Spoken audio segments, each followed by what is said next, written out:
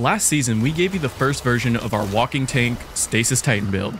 Today, we're giving you an updated version of that build that will give you on-demand extra weapon damage, overshield, extra damage resistance, while at the same time having increased ability regeneration to spawn a ton of crystals and freezing anything in sight. Stasis has felt a bit underwhelming in the past, but this season, we're given new artifact perks, making this build feel even better. As I mentioned before, knowing what a build excels in is key to knowing how to use it and how to make the most of it. As of now, Stasis Titan is not a solo build. While we have ways to increase damage resistance, gain more health and overshield, it pales in comparison to the strength of Restoration on Solar and the healing power of Strand Banner Titan. This build feels super strong when you have teammates. It excels at ad clearing with crystal creation and shattering, and in turn giving you new lines of sight to give yourself room to work with, while at the same time, maximum damage boost for DPS cycles. Remember to leave a like if you found this video helpful. If you like seeing build videos and other Destiny 2 helpful content, consider hitting that subscribe button. With that being said, let's jump right on into it. Before we start breaking it down, there are a few tricks to help make this build feel even better. Number 1, when you activate your class ability, you basically can't move. All you can do is walk and bunny hop, so make sure you're in good positioning before you use it. Number 2, once you're in your class ability mode, you can reactivate your class ability to turn off the overshield and gain your movement back. And the second activation does count towards certain mods, so if you wait 7 seconds before using it, you will get a bonus in a few of the mods we are putting with this build. And number 3, this barricade can be used as a saving grace. Stasis is one of the hardest classes to gain healing on, so keep in mind that you can activate your barricade when you're at critical health, and let that do all the work while your health regenerates. And finally, number 4, since we will be generating a ton of crystals, you have 2 main options to shatter them. You can use a waveframe grenade launcher, or you can use your powered melee. Waveframe grenade launchers make it super easy to smash a ton of crystals very quickly. And when you use your powered melee, you break all crystals in your path.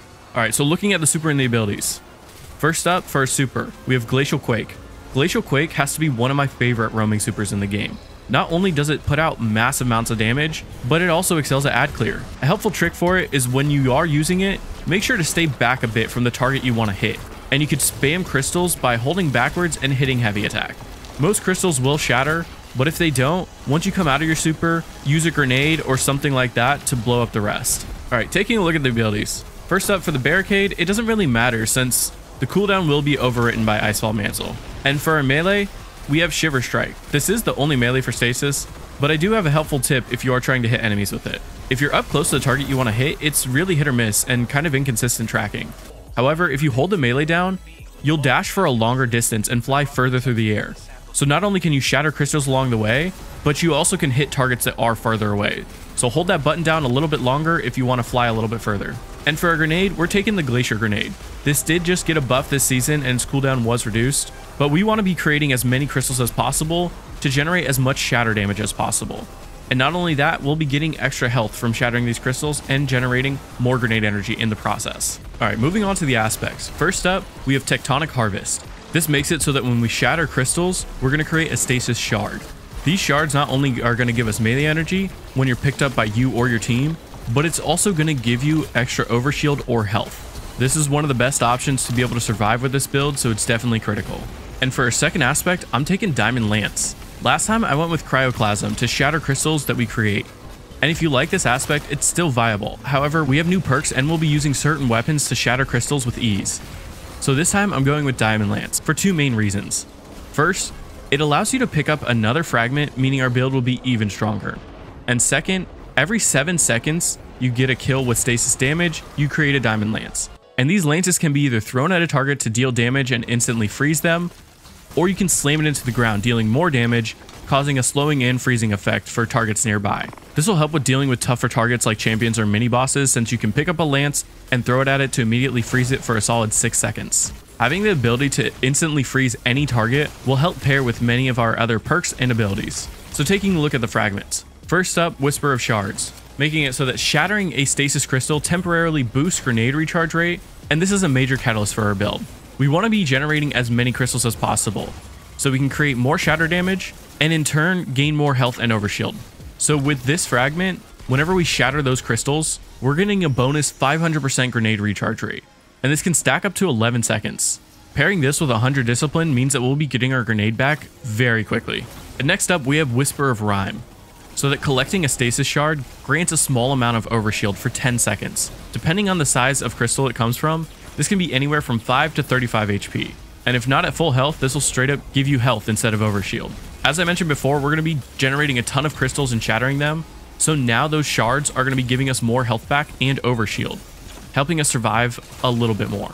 Next up, we have Whisper of Fissures. This is going to increase the damage and size of burst when you're shattering crystals or frozen targets. This is an extra 12.5% when shattering frozen targets. And since we create so many crystals, we can easily freeze targets, and this is just going to amplify our damage output and pair with our artifact mods. And next up, we have Whisper of Chains, so that when you're near a frozen target or your stasis crystal, you gain an extra 40% damage resistance. And this is amazing because, like I said numerous times now, we're creating so many crystals and freezing basically everything in sight. So you're basically going to have a constant 40% damage resistance. Pairing that with your Icefall Mantle, which is going to give you not only an overshield for more health, but also an extra 62% damage resistance on top of that. While you're in your Icefall Mantle, it's going to be very hard to be fully killed. And since we did pick Diamond Lance, we're going to have a 5th fragment this time. And that last fragment is going to be Whisper of Conduction. This is going to make it so stasis shards track to your position and make it a bit easier to stay healthy and gain more melee energy in the process. We also importantly get an extra 10 to resilience and intellect, making it easier to gain higher stats and use your super more often. The other option you could do instead of this is going to be Whisper of Rendering. This doesn't have any stat boost, but what it does do is give your primary weapons increased damage to stasis crystals and frozen targets. If you don't have a waveframe grenade, this is going to help you absolutely obliterate any frozen target and deal with crystals with ease. See, normally primary weapons do 5% less damage to stasis crystals, so being able to do 100% increased damage means it's going to be able to shatter crystals very easily with your primary weapon. I like to take Conduction so that those stasis shards track to me and I'm getting that boost to health, and I'm getting the extra 20 to our stats, but Whisper of Rendering is also super powerful. It just kind of depends on your playstyle, so pick whichever one you like better. Alright, let's talk about ways to improve the build. First up, our stats. We're going to be shooting for 100 resilience. Again, this build is a little bit harder to survive on, so we do want that 30% extra damage resistance. And because we are on a Titan, that's going to reduce our class ability cooldown. And because our class ability is what gives us immense amount of strength with our stasis weapons, we definitely want to be able to have that on-demand ability to give ourselves overshield very often. After that, I like to shoot for 100 recovery. Having that increased regen rate means that if we do pop our Icefall Mantle and get that overshield, our health is going to regenerate in the process in the background. And it's going to do that process even quicker. After that, I do like to shoot for 100 discipline, but sometimes it can be hard to have the triple 100s, so shoot for 90 at worst, and then have everything else in strength or intellect. Mobility really isn't important for this build. Alright, for our armor mods. First up, our helmet. I am going to be taking Harmonic Siphon, so that rapid stasis weapon kills are going to create orbs. This is not only going to power up our build, but give us more armor charge as well. After that, I do want Heavy Ammo Finder and Heavy Ammo Scout. So it's going to increase our drop chance for heavy ammo and create bricks for our teammates as well. Since we do want to be playing with teammates for this build, generating heavy ammo for ourselves and our team is going to be great all around. All right, moving on to the arms. First up, we're taking Harmonic Loader. We are taking Harmonic Loader for that increased reload speed for stasis weapons, since we do want to be using our stasis weapons a ton and working towards a 25% weapon damage bonus. And while we will be using our abilities, our weapons are going to be our main choice. After that, we are taking Impact Induction, so that causing damage with the powered melee is going to give us back grenade energy. I really like to use my powered melee after I use my grenade, since I can throw my grenade and then use my powered melee to shatter all those crystals, and a lot of times I'll end up hitting a target in the process. So that means right after we throw a grenade, we're immediately getting grenade energy back. And because we're shattering crystals, our regeneration is coming back as well. So then I'm also going to pair this with Focusing Strike, so it's going to grant class ability energy whenever we cause damage with the powered melee. If we remember, stasis shards also give us melee energy, and since we want to have our Icefall Mantle as a saving grace whenever we can, getting it back as soon as we use it is going to be pretty key. For the chest mods, we are going to take 3 different resistance mods depending on the content you're in. I usually like to match 2 if there's a threat, so that we can basically negate the threat and then do a 3rd for whatever enemies we're fighting. This honestly really depends on the content you're doing, so just match it up with whatever activity you're doing.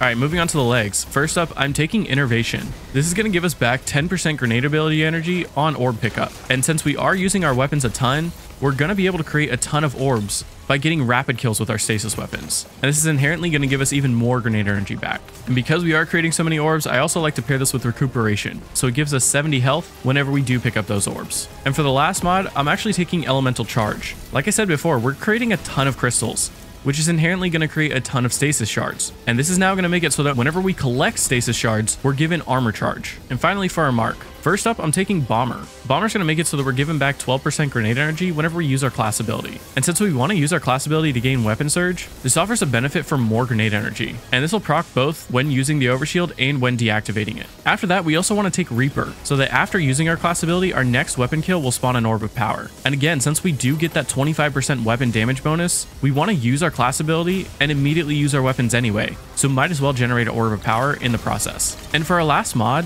there's two different options. You can either do Special Finisher or Healthy Finisher. If you are in group play, Special Finisher is amazing since not only are you going to have Heavy Ammo Finder and Scout, you'll be generating heavy ammo for your team, and with Special Finisher, whenever you finish an enemy while you have 3 armor charge, you're generating special ammo for you and your fire team. You'll basically be creating all the ammo you'll need for you and your team. The other option is Healthy Finisher. This will fully heal you, and stasis can be a little bit tricky to stay alive with, so having the option to just finish any enemy and get instant full health back is pretty massive. I usually like to try to run this if I do feel like the content's a little bit harder and I feel like I have more chance of dying, since I can use this whenever I don't have my class ability to immediately gain full health back. If you do want to use Special Finisher, it does open up the option for running double special builds, so keep that in mind that can be an option if you do want to run double special. All right, let's talk about the artifact. There are a few artifact mods that we do want for this build that's going to power it up even more. And the first one is going to be Blast Radius, so that when using a grenade launcher or rocket launcher to get multi-kills, we're given armor charge.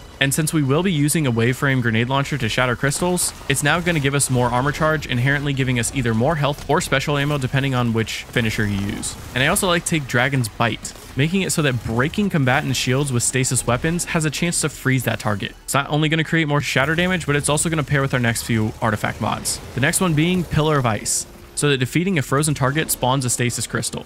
Stasis crystals give us more melee energy, grenade regeneration, health, and overshield. And if we choose to stand next to it, it's going to give us damage resistance. So might as well generate more stasis crystals. And for the last one, we're taking Hail the Storm, so that shattering frozen targets and stasis crystals deal increased damage. And shattering crystals release shards of ice that damage and slow nearby targets. This is inherently going to give us more damage, and we're going to be creating a ton of crystals and freezing basically every target, so we're now just generating more damage overall. Next up, let's talk about what weapons to pair with this build. Since we do gain so many benefits from breaking stasis crystals, there's so much benefit in having a stasis weapon in your primary slot with Headstone. There are a ton of good options out there, some of them being Horror Story, which is an auto rifle, Prolonged Engagement, which is a SMG. We also have things like Disparity, which is a pulse rifle. You want to be running for rolls with either Rapid Hit or Outlaw so that you get that quicker reload speed every time you do hit those precision shots. Since we almost always are aiming for the head with Headstone to create those stasis crystals, that's going to give us increased reload speed. A ton of these options are good, so pick whichever one feels best in your activity. If you have room for an exotic,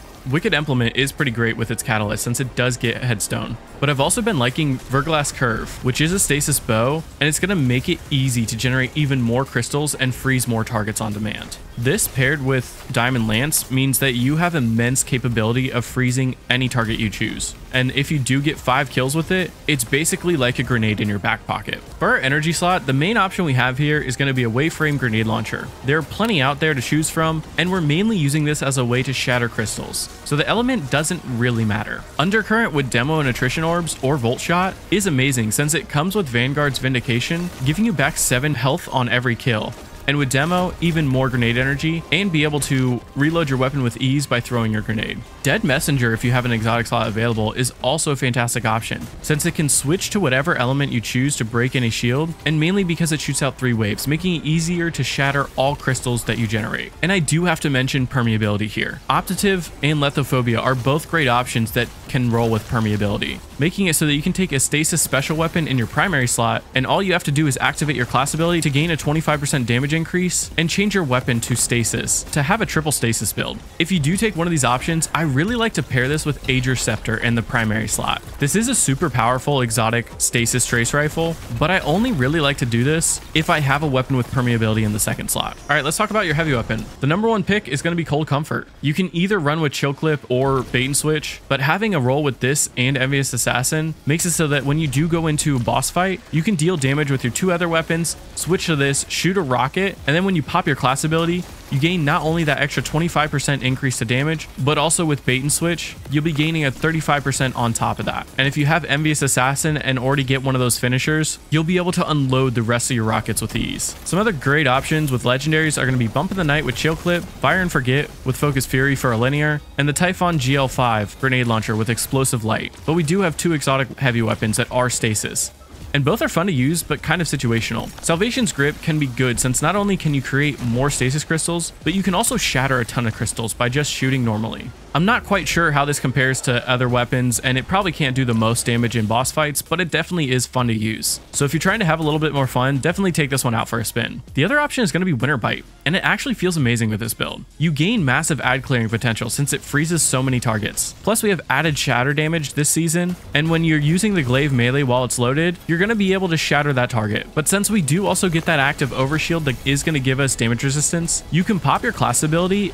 and then take this close to a boss and just go to town until your shield has broken and then back out. You feel almost unkillable while you're smacking away with the glaive and you have your overshield. It's definitely super fun to use.